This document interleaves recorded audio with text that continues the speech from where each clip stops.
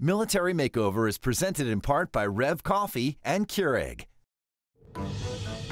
So today I'm on my way down to Miami to surprise the next recipient for Military Makeover.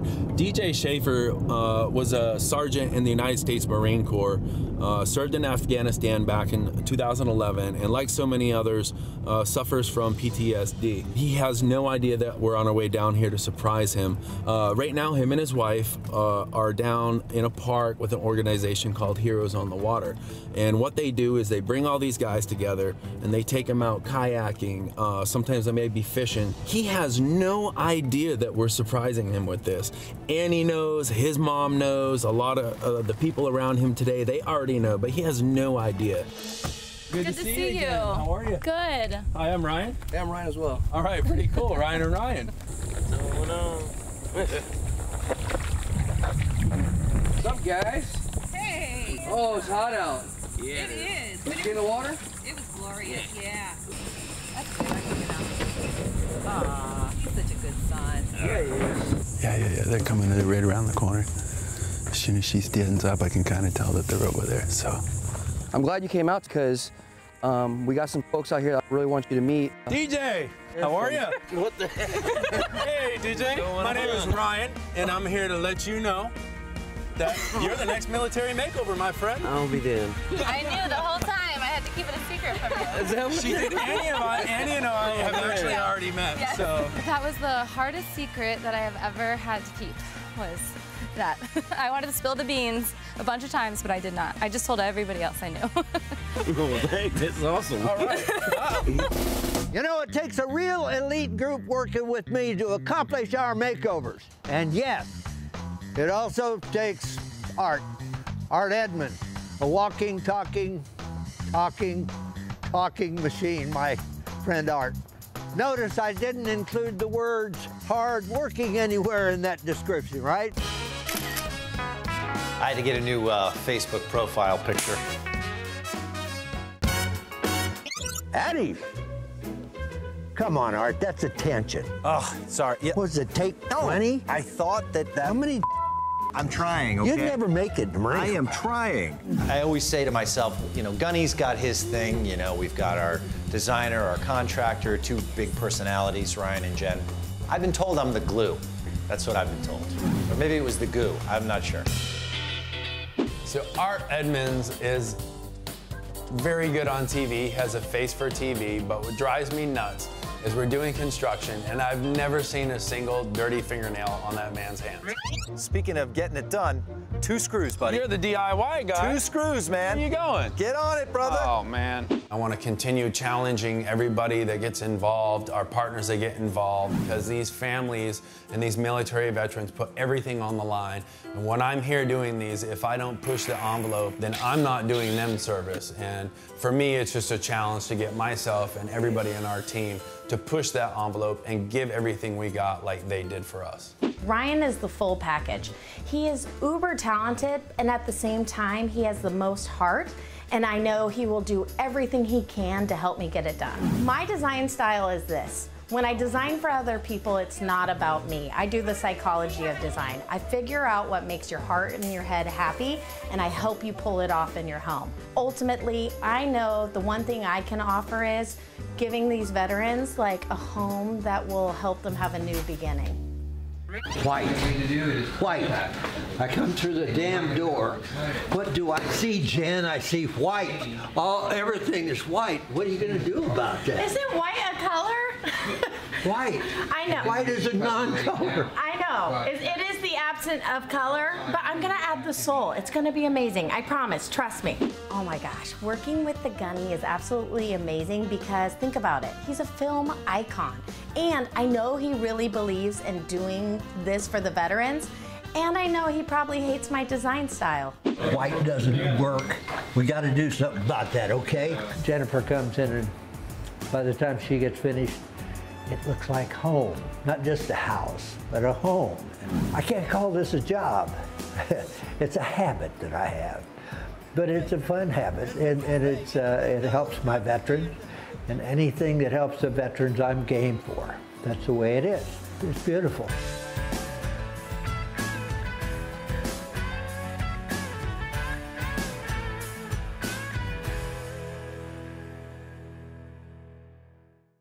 mission to show drip coffee drinkers it's time to wake up to Keurig. Wakey, wakey, rise and shine. How are you? Oh, watch this. I pop that in there, press brew, that's it. Look how much coffee's in here. Fresh coffee. So rich. I love it. That's why you should be a Keurig man. Full-bodied. Are you sure you're describing the coffee and not me? Do you wear this every day?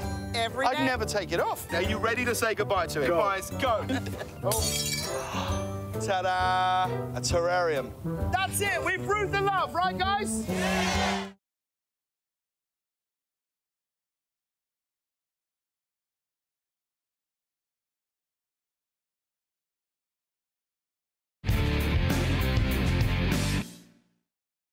All right, looking at my map here, we're almost at Rob's Family Barbecue, so I'm looking forward to meeting DJ and Annie and finding out all about their story.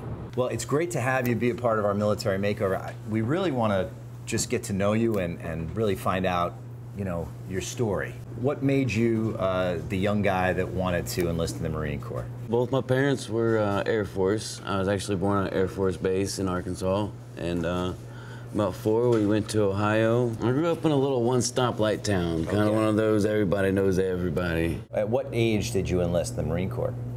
21. My father had passed away. We were very, very close. And so when he passed, you know, I got a little lost, didn't have any direction with myself, so.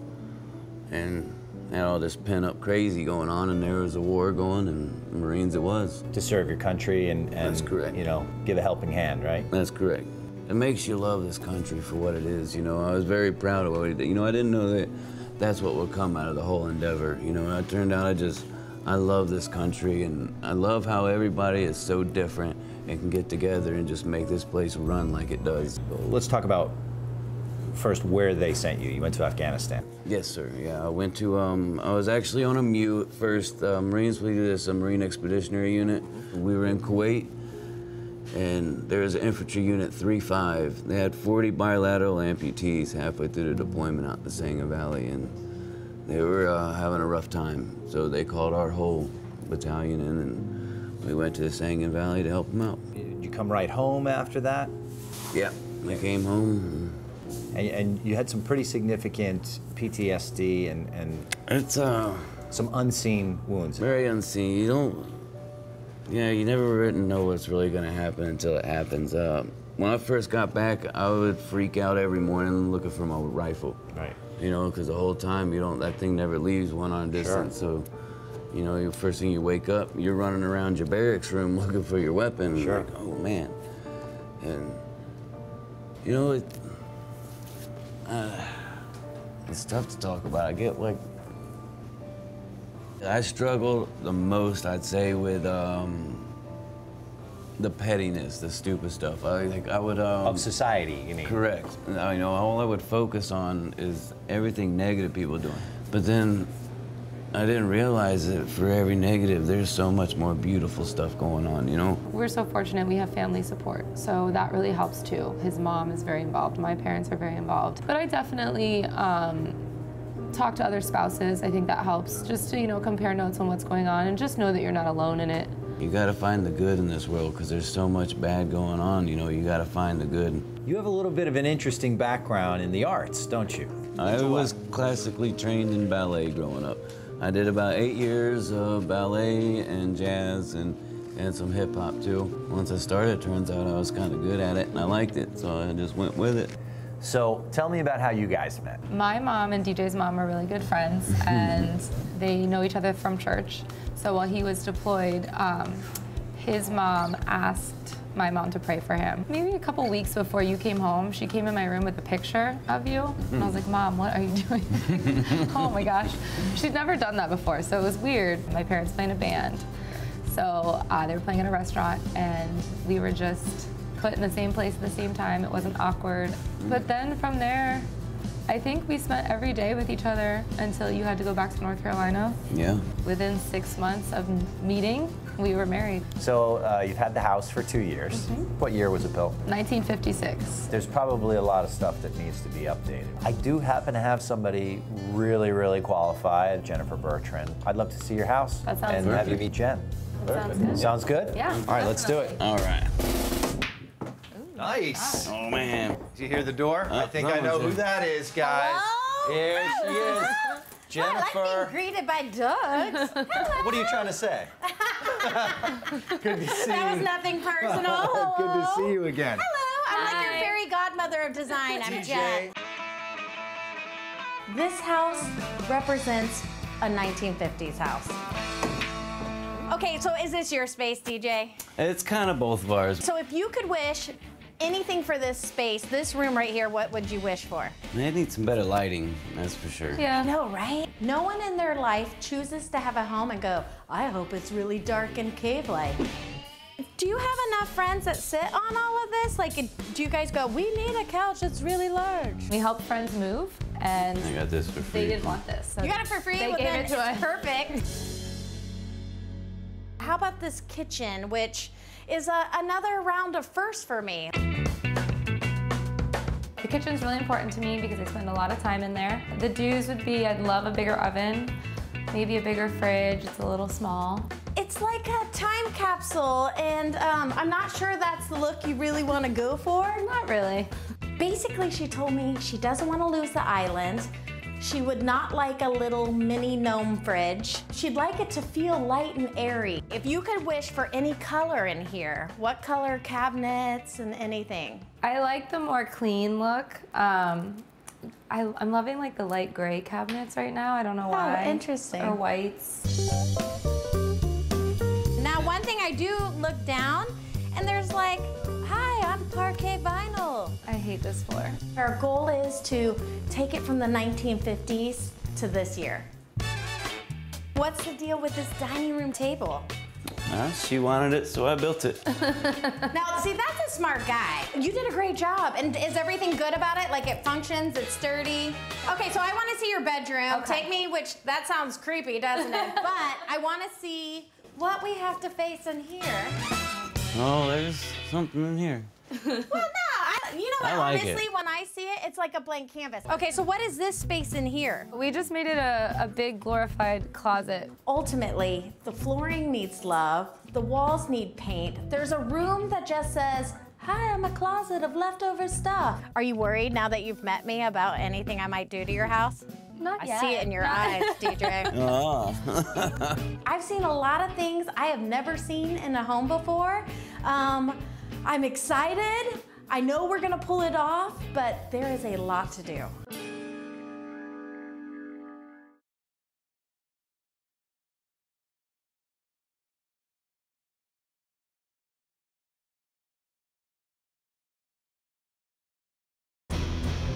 You often hear me say Semper Fi. It's the motto of the United States Marine Corps. Semper Fidelis, pretty catchy, huh? Means always faithful. Hoorah!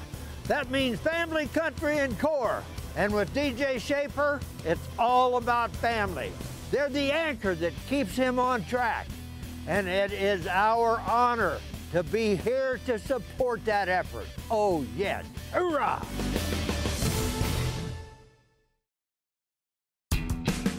A big part of our plan is a complete bathroom makeover from our partner Rebath. Their designer Jody Siegel is back with us again and talking design with Jennifer and Ryan. So I'm thinking they're kind of like rock meets boho chic kind of thing. So kind of how everyone loves the farmhouse thing, but I want to do it different. Remember I told you when we were in there, I had a really neat idea, okay? My idea was to take this travertine. Tell me, do you love this? Because we put that in the shower. Have we put it on the floor at any place? No. Because I can put that on the floor. So do you cut this full size so there's no grout on the floor? That would be amazing. Isn't that awesome? And to the effect of the light walls, I love this with it. I know it's a favorite. And look, oh look, it's with a white vessel sink on a white countertop. Someone's a great designer. We had a few extra little discussions on who would win out, and as you'd imagine, Jennifer won, but she is the designer. I yield to Jennifer always, as does Ryan. So it's kind of exciting, and we can't wait to see what it looks like. Art, come here. Hey, Gunny, how you been? Have you got this situation in full gear, this makeover? Because, you know, this is a big project. Yeah. What's the sit rep? Ah, sit rep. You mentioned that on the last makeover. That's like a status symbol or a status report or something like that, right? Yeah, we're doing a makeover here of this home. Yeah. That is the situation, okay? Okay. We're doing the walls, we're doing the ceilings, we're doing the ceiling fans, we're doing the cabinets in the kitchen. You take all those little things and you ball them all together and you have one big situation report. Gotcha, gotcha. Well, why don't I go ask Ryan what the situation is, and I'll get right back to you, okay? You know what you should do? Yeah. You should go ask Ryan, because if you stay here, there might be a medical situation happening here and we would have to clean up all of the blood. Then that would be another situation. I got you. Get out of here. All right, loud and Lose clear. yourself. Why do I do this job? Hey, Ryan, this guy's yelling at me. You're crazy.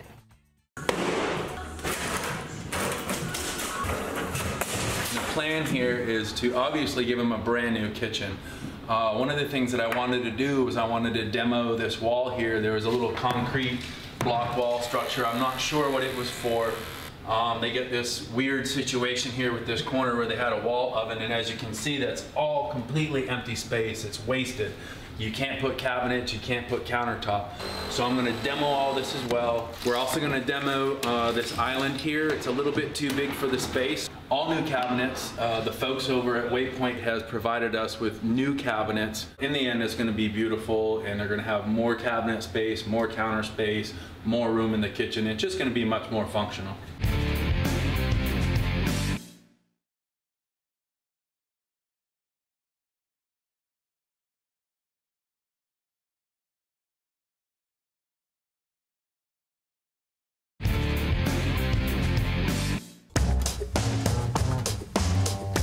Today, we're running a little bit behind schedule. As you can see, nothing's really happened here on the outside of the house yet because of the rain. But the good news is we're making progress on the inside of the home. We're actually about a half a day ahead of schedule right now. It's like pumpkin yumminess. What do you think, Dave? I think they're gonna love that color. Do you have to say that? No, okay, so now you help me get all the paint for each room. I wanna go through at all of our to-do lists, because once we start having volunteers, it's crazy madness. This is one of those colors that they will love or they will hate. I'm hoping for love. I think it's gonna brighten up the room. It's gonna do something, that's for sure. So for our project here today, we've provided interior and exterior paint, all the primer to really get the surfaces looking good and prepped properly, and obviously all the sundries, the brushes, the rollers, the tools, the spackle, the caulking, just to get the home looking perfect.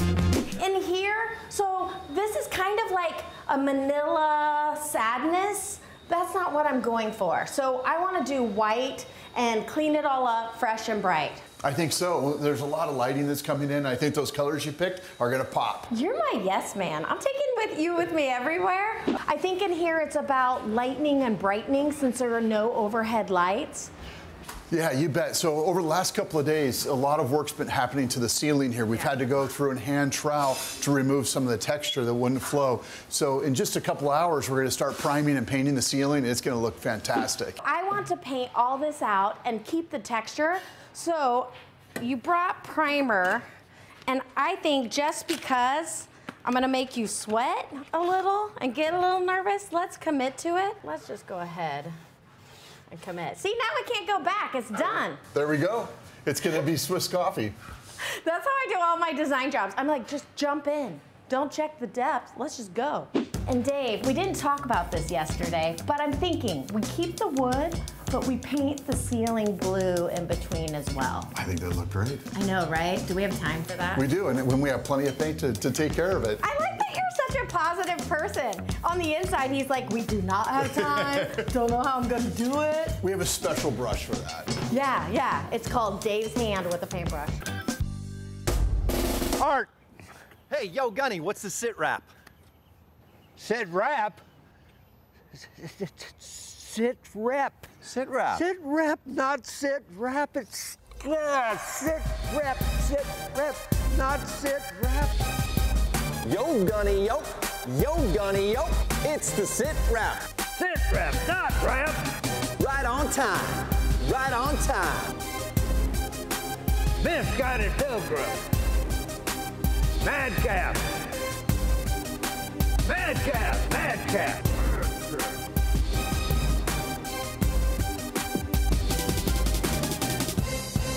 Oh. Gunny, hey, you all right? You zoned out on me there for a minute. You're making me crazy. You're a bad influence on me, Art. What did I do? You're a major disaster, a major malfunction. Wait a minute, hold on. Major? So you're saying I got promoted? No, Art, you wouldn't even qualify to be a private, let alone a major. Well, I'll take whatever I can get. You need to go back to work, Art, before I have to hurt you here. All right. My Take God. care of yourself, Gunny. All of you out there, don't miss the next episode of Military Makeover. You see what I have to put up with? This is the Gunny saying, Semper Fidelis, hoorah! Major malfunction. Could somebody help me home?